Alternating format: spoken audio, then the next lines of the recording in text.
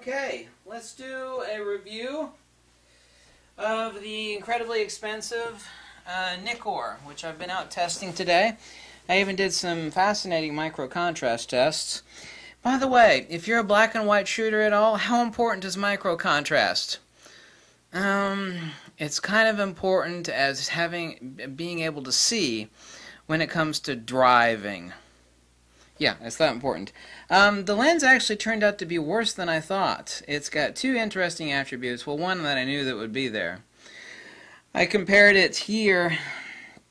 This is just a straight black and white conversion. You can check the files. I'll post the link below. Now, you think the one on the right, superficially, someone would think, is just a little bit differently exposed. One on the right looks a little brighter. If you are actually able to notice, it's that it is more washed out and it has less detail, less micro contrast. The one on the left is the 105 f2 DC NIKKOR. Okay, let's take a look. And this is a resurrection plant, by the way. Things that actually have a lot of intertonal detail are perfect for doing micro contrast testing on. You'll see how washed out the one on the right is versus on the left. That's not a different exposure. They both have the exact same histogram on the camera. Well, very extremely close. In other words, one is not exposed more than the other. I've also got the files which have just been converted to black and white. So the micro contrast, which is no surprise, this is a 14 element lens made in China, made out of plastic, $2,200. Oh, by the way, do you know what's different about me as opposed to the other top 20 people that would ever mention this on YouTube? They hot-link the purchase of this lens. Ultimately, they have a stake in the game. They would like you to purchase this because they get kickbacks. Let's see who gets kickbacks when you click on an Amazon or a camera store link. Yeah, those people are getting kickbacks. I don't. You know, I don't care what you buy. I don't make a penny regardless of whether you buy a cheap lens or an expensive lens. Oh man, this lens actually ended up having a really surprising characteristic, and not in a good way. Now, I thought there might be some swirly bokeh, but there is a lot of swirly bokeh on the lens, and I've got the examples up here. On a really wide lens like this, I mean, take a look at it. I mean, it's absolutely ginormous. It's a 2.2 pounds, basically, 14 elements. It's absolutely titanic. I point out, not only does it have cat's eye bokeh, if you take a look at the pictures, you'll see it. That's actually a crop.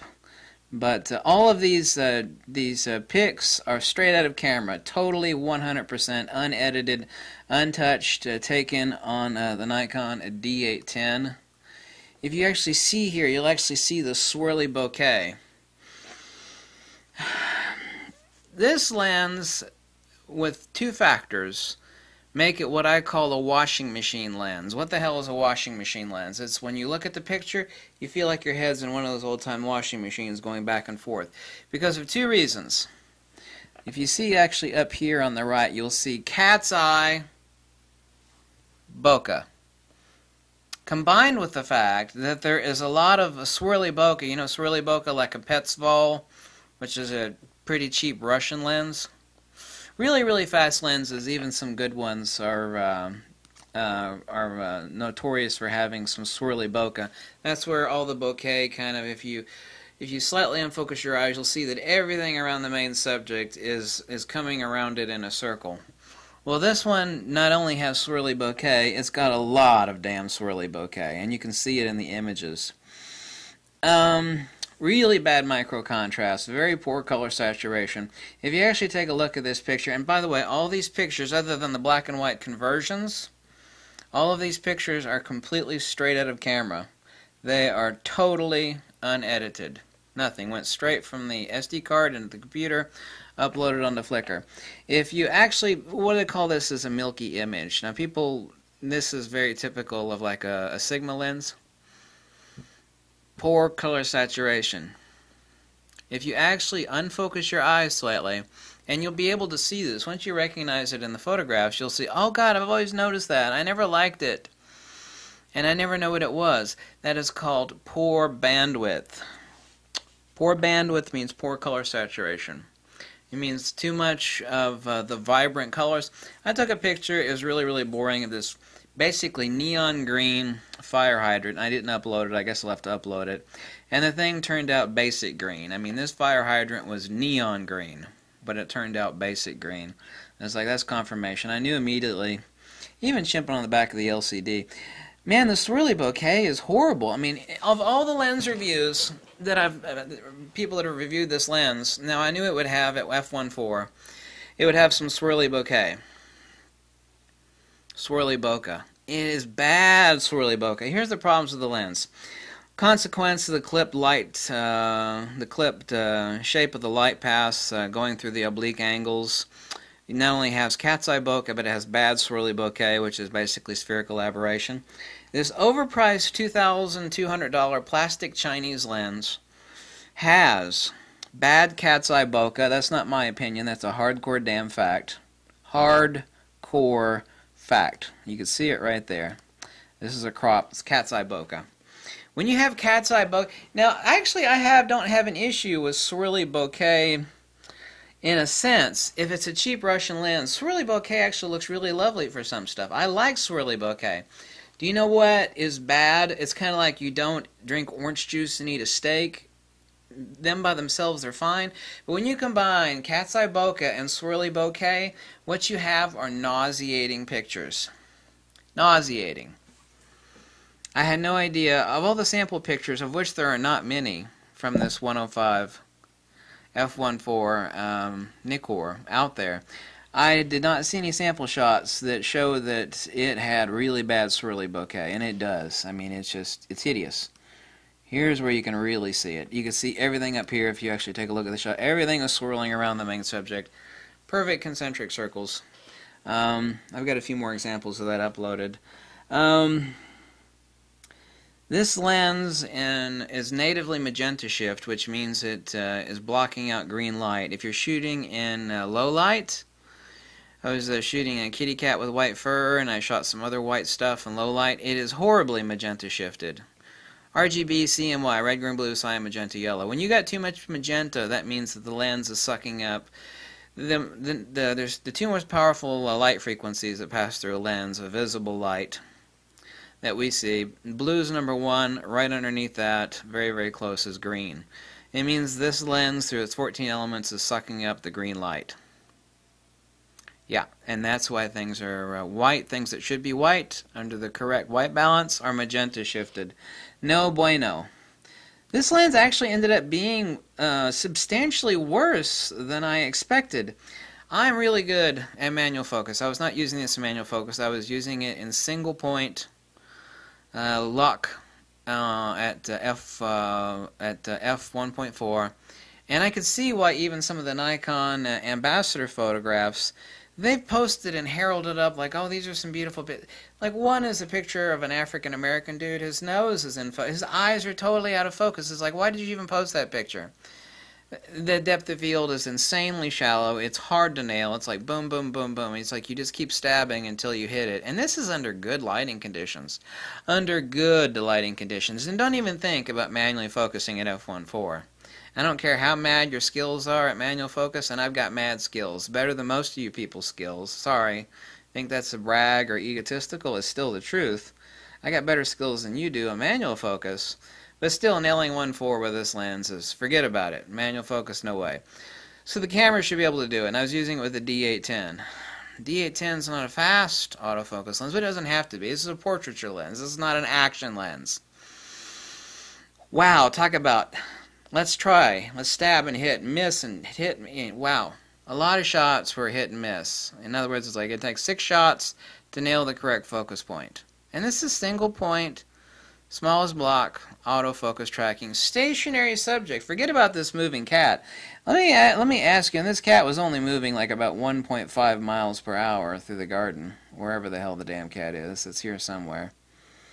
I've got that dumb cat walking through the garden somewhere. There he is. I mean, the cat is literally going 1 mile an hour. And I kept, pegging his ear, and it took, and I've got good skills. This cat's moving really slowly. Wow, like only 1 shot in 10 at f1.4, and he was about 15, 20 feet away. was correct. So, no bueno. That's infuriating. And all the idiots out there that said, well, you know, you could stop this lens down to f2, or f3.5, or f4. But anybody that says that's a moron, because that means that you paid $2,200 for f1.4 real estate that you don't use.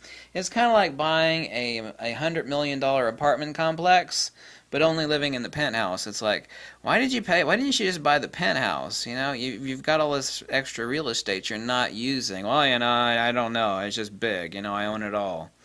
That's kind of like Donald Trump mentality, right? You know, he'd buy the whole building, but leave the rest of it vacant. Nah. I mean, but if you're doing that with this lens, then, you know, you are an idiot like that, because you're using an f1.4 lens that you paid a ton of money for. It's like all these idiots out there that are driving these hardcore four-wheel drive cars that never ever leave the pavement. Same sort of stupidity. That is who this lens is going to appeal to. The same morons that buy, it's like, I want these things, one of these Jeep jobbies or whatever that can climb the side of a mountain in four-wheel drive, and it's got a winch on the front, and the only thing they use it for is going to the grocery store and commuting back and forth to work. Stupid. Epic stupid. The people that buy this lens have that exact same stupid mentality. I had no idea that this lens would have really bad swirly bokeh. You can even see it on this 15-foot shot where we don't actually have light. We have some speculars off the leaves, but where you can really see the bad swirly bokeh is when you actually have the specular light coming through the back. You can also see it here. This lens is nauseating at f1.4. And anybody that says, well, what about at f2, f4? Who gives a damn? If it's only good at f2, then get an f2 DC NIKKOR. And which, by the way, I just got done an hour ago testing the micro contrast, as I started out with here. Micro contrast is radically different. Over here is the f2 DC NIKKOR. Over here is this lens, the f1. Both of them are shot at the same aperture at f8, by the way. Same exposure, both perfectly exposed, and this one looks brighter, but it's not. It just has less micro contrast. It actually has a lot less micro contrast. To the pedestrian eye, this looks slightly more exposed. It's not. It's less intertonal detail. The reason this one looks grayer and slightly darker, it's not darker. It has more intertonal detail. That's what we call micro contrast, girlfriend. Yes. It's got bad micro contrast. It has a bad milky film, which is, I call it milky film, which is a poor bandwidth and color saturation. This is a true washing machine lens. It takes the best qualities of a Pet's ball, which I don't mind swirly bokeh, but if you combine swirly bokeh with cat's eye bokeh, you have a nauseating lens. If you have perfect bubble bokeh, you know, spherical bokeh, bokeh, whatever, tomato, potato, potato, and you give it a swirly bokeh, that looks beautiful. Cat's eye bokeh with swirly bokeh? No. Those don't go together. Now this is an art form. Someone might out there like that, but generally speaking, most human beings find that nauseating. The resolution's perfectly fine. And that's all most fools care about. Resolution is fine. It's 14 elements, 2.2 pounds. This lens is $2,200. Let me tell you what. If this lens, and I'm being serious as a heart attack, trust me on this one. If this lens were $800, far less than half, and it's made in China, by the way, made right back here, made in China, and it's all plastic. If this lens were $800, I still, not even a snowflake's chance in hell, would even dare consider buying this lens, even if it were $800. Nikon, Nikon, oh, and that, man, Nikon. You should be ashamed of yourself, Nikon. But just like all the people buying four-wheel drives that only drive them on the pavement, Nikon will sell these things to the same sort of idiots that to buy four-wheel drives that only, you know, hit the streets with them. Oh my God, it's big, I have to have it. Bigger's better. Look how different the micro contrast. Like I said, this is a resurrection plant.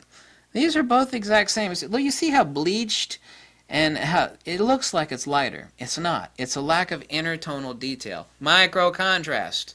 That is what makes black and white images. If you're a black and white photographer, all I did was do a black and white conversion here.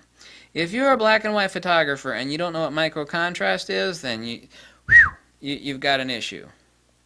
That is why when it comes to black and white photography, you're like, why don't my images pop? I got this really expensive lens. Yeah, but that really expensive lens, has bad micro contrast. There it is, clear as day.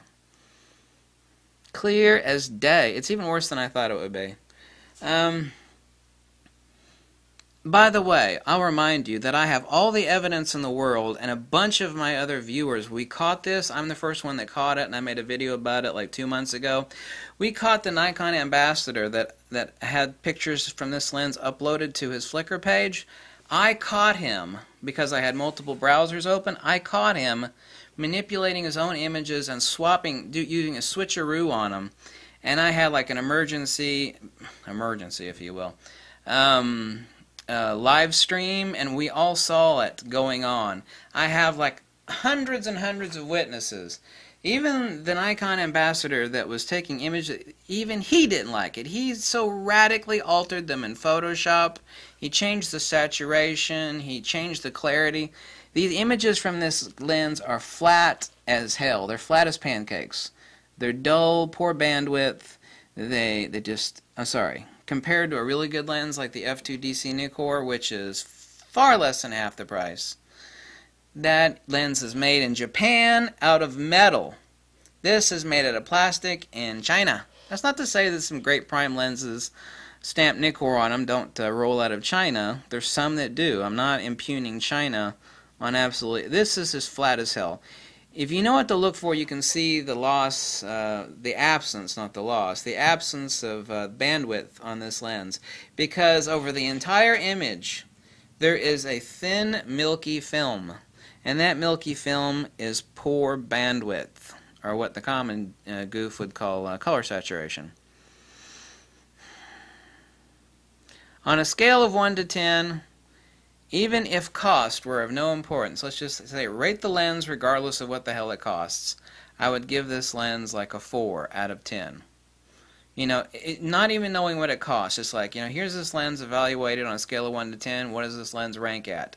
A 4. I don't know what it costs, I have no idea what it costs. I do know what it costs, but that's what I'd give it. I'd give it a 4 out of 10. Knowing what it costs, knowing also that it has worse micro contrast than I expected, and it has cat's eye bokeh and swirly bokeh at f1.4, really bad swirly bokeh, and knowing what it costs, I actually rate this. You can't rate it a 2 because 2 is like junk and 1 is like Minolta trash or Sigma junk.